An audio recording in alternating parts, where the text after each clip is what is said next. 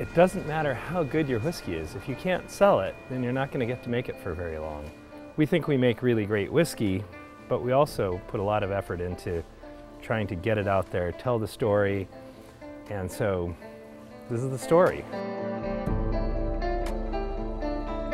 Welcome to Westward Whiskey Distillery. I'm Christian Krogstad, founder and master distiller. Love to show you around what we're doing here. We've been in this space for about 4 years now. This is our third location in Oregon. These are some of our barrels, just recently filled today actually, and heading out to our rick house out in Clackamas. They are 200-liter American white oak medium char barrels. We put as much of the equipment as we could outside. We have a neutral grain storage tank. All of our cooling equipment is outside. And then we have a 75,000-pound wheatland bin. So this is a grain silo that holds all of our malted barley. The malted barley is coming from Great Western Malting, just across the river in Vancouver, Washington. We get this filled every 10 days. We get 48,000 pounds. Truck rolls up and blows it into the silo. It's a pretty neat operation, but it's continuous. We're going 6 days a week, 50,000 pounds coming in every 10 days, and then 50,000 pounds coming out in these grain totes. The spent grain goes into these picking bins, and then a farmer comes and picks them up and feeds them to his dairy cattle. Miles Munroe. I'm the head distiller, head blender for Westward Whiskey. I think an important part of the distillery's history as well is kind of where everyone's coming from and the idea of Westward and where it was born. In talking about single malt, I think especially American single malt, you talk about brewing, you talk about beer heritage, and Christian himself has a brewing background. All of us. I do as well. I actually met our director of operations through the same brewing school that he and I both went to, and then yeah, all of our production distillers are all ex-brewers as well. And so that's brewers. Recovering. Hi, my name is Jordan Felix, and I'm the distillery ambassador for Westward Whiskey. We've been talking a lot about whiskey so far. I figured it was time we start drinking whiskey. We're going to pour ourselves some, of course, because, as they say, never trust the skinny chef, don't ever trust the sober distiller as well. Have a little something before lunch. Essentially, this is just a microbrewery. It's common to say that whiskey is made from beer, and it's true, whiskey is made from beer, but we literally make beer before we distill it into whiskey. So our whole process will remind you very much of a craft brewery. If we weren't distilling what we ferment, if we were bottling or canning or kegging it all, we'd be something like the 10th largest brewery in the state. We're producing 16,000 gallons a week of beer.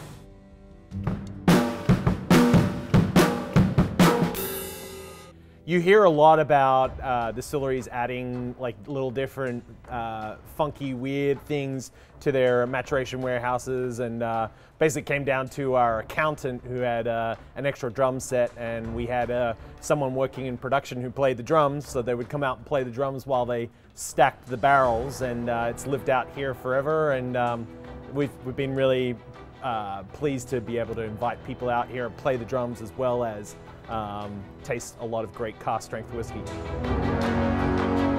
The brewing day starts with 2,100 pounds of malt barley. Again, the Great Western Malting 2-row pale ale malt is a slightly higher color. Goes into the mash tun with about 800 gallons of water at about 148 degrees Fahrenheit. Actually, it's enzymes that are naturally occurring in the barley malt, and those enzymes go to work on the starch, convert the starch to sugar. Sugar is going to dissolve into the water, and then we run it off.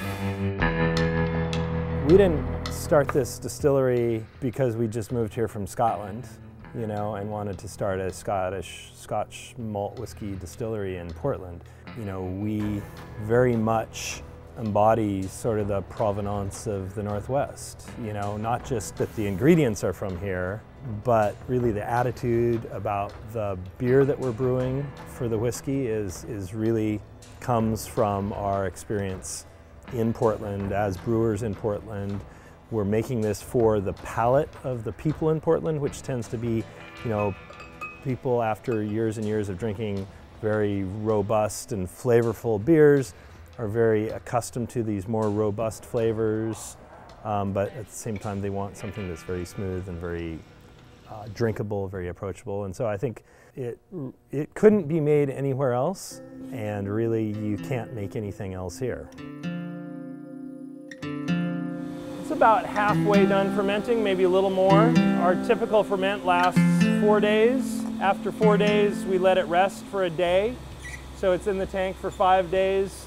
And over that time, the alcohol is generated by the yeast. So the yeast is eating all that sugar and producing alcohol and CO2. But more importantly, it's also producing all these different flavor compounds that we're going to use later that are going to come through in the finished whiskey.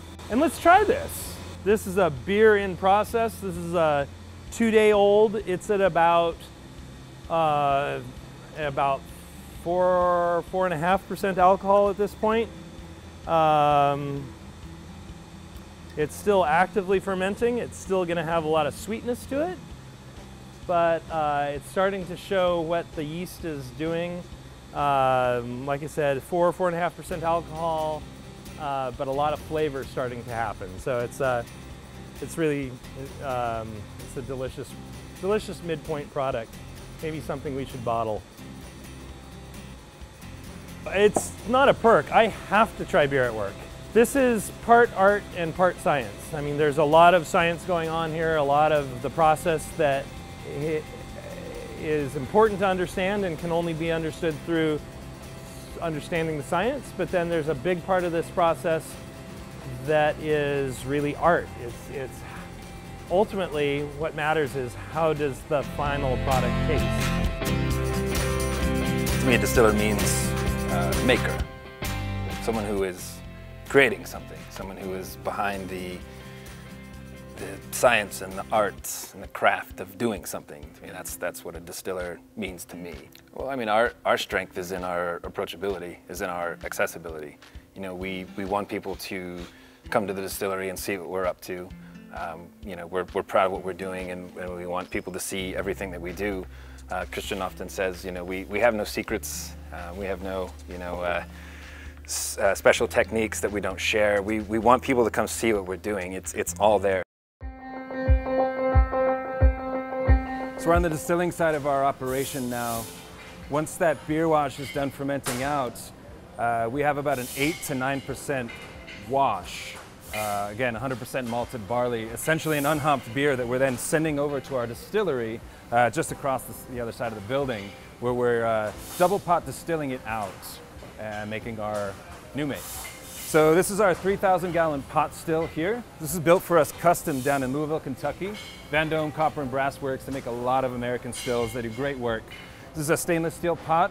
We have all copper, column, linarm, and condenser on this pot still here. Now, copper, of course, actually interacts with the spirit vapor itself. It actually makes a cleaner spirit, and that's especially important with single malt. Barley has a lot of proteins and a lot of sulfur. The copper actually interacts with that spirit and cleans up a lot of that sulfur. It actually removes the sulfur itself and cleans up the spirit. So this is our first run. This is where we're taking that 3,000 gallons of wash, we're heating it up to its boiling points, and we're getting all that alcohol and those really great esters, those great organic compounds that were formed during fermentation to actually come out of the spirit. You can see right here as it's coming out, cascading through that tube there down into our collection vessel. We like to keep this open because, you know, we make our cuts through sensory analysis. Grainy. We're actually, you know, sitting here tasting the spirit as it's coming off the still, making the cuts ourselves, determining what we want to keep and what we want to set aside to just redistill later. And that is essentially our philosophy here in creating Westward American single malt, is that if we make a good wash with excellent raw materials and a good yeast strain and we treat it all well, then we're not creating too many off flavors. And in that way, we can distill out most of what we've already created, and all of that comes through to make a better whiskey in the end. So that first run produces about 700 gallons of what we call low wines, and that's actually what's going to go into this other still here. This is our 700 gallon capacity high wine still. So we're taking that spirit that we distilled yesterday from that beer wash, putting it into this still here and running our second distillation. This is essentially a smaller version of our bigger still that you just saw. Here we're heating up that 700 gallons of 35% low wines, creating what we call high wines, or also new make, moonshine, hooch. It's unaged whiskey. It's yet to go into the barrel. So this first example that we're trying here is the White Dog whiskey. Just up on the distilling deck, we were talking about that spirit coming off the still during the second run, that we proof down to put into our barrels. We actually take some of that, proof it down a bit further to 90, our standard Westward bottling proof, and include this in our tasting flight here, just so people can taste unaged Westward, taste what it's like before it goes in the barrel. So from the Westward White Dog, or new make if you will, I really get a doughy sort of lemon currant sort of flavor to it, really a lot of honey, layered textures. There's a little vegetal to it as well, and that's coming from the fermentation itself.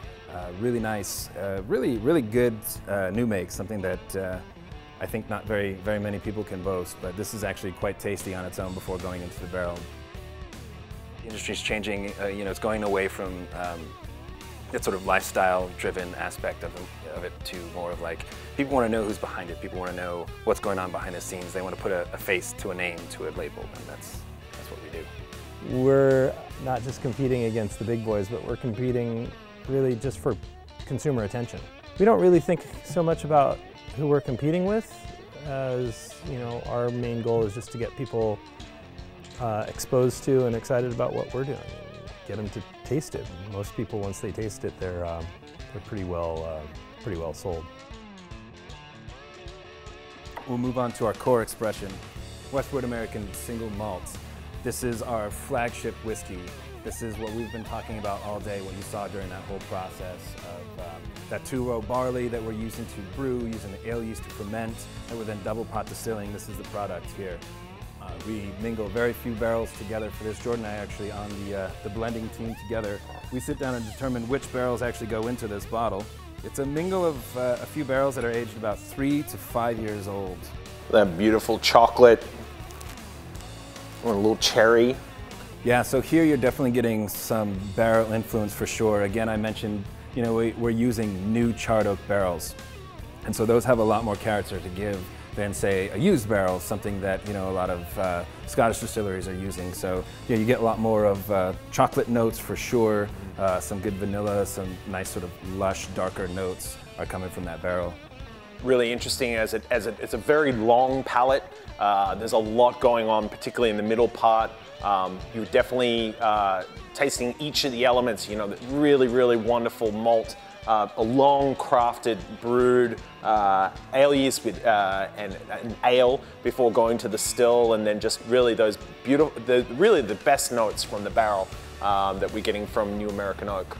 Again, our focus with Westward is to preserve a lot of those raw material aspects, a lot of the grain notes and a lot of the fermentation flavors. We're going to just keep hammering that point home, because that is the ethos of what we're doing here. That is Westward to its core. We want it to be a robust whiskey. We want that long finish. We want it to stick with you for a while. It's also why we bottle it at 90 proof. We want it to be just a little more present. We think that there's a lot going on with it, and it's a complex whiskey. And so in that way, we enjoy it. Yeah. I'm going to take you through the rest of the distillery now. We're actually walking through our barrel prep area. So we use full-size bourbon barrels. That's charred white American oak barrels, new, coming straight from the cooperage to our distillery here. So we want to prep those barrels and make sure that they are watertight, they're actually hydrated and going to hold the spirit when we put it into the barrel. So we'll bring the barrels in here, we'll unwrap them, we'll get them hydrated, we'll put a little water in and do a pressure test on the barrels to make sure we don't have any leaks. These barrels right here, these are just staves and hoops. These aren't jointed or glued or anything. These are actually only held together by the pressure of the wood and the hoops themselves. So if you were to take these hoops off, it would just fall apart and be a pile of wood. And so again, we want to keep those hydrated. Now inside the barrel has actually been charred. Now the difference between toasting, which is what you see a lot in winemaking, a toasted barrel, and charring, which you see a lot in whiskey, is the amount of fire and the amount of time that wood's actually been allowed to burn. With toasting, the wood is just sort of exposed to fire for a very short amount of time. With charring, they're actually setting the wood on fire. and then it's allowed to burn for a certain amount of time. And so we actually have differing char levels, 1 through 4 at the cooperages, 1 being the least amount of char, 4 being the most amount. Char 1's allowed to burn for about 15 seconds, up to char 4, which is about 35 to 40 seconds of the wood actually being on fire. And so what that does is just char the wood a lot more. You're bringing out a lot more of those baking spice and vanilla notes as you burn the wood more and more.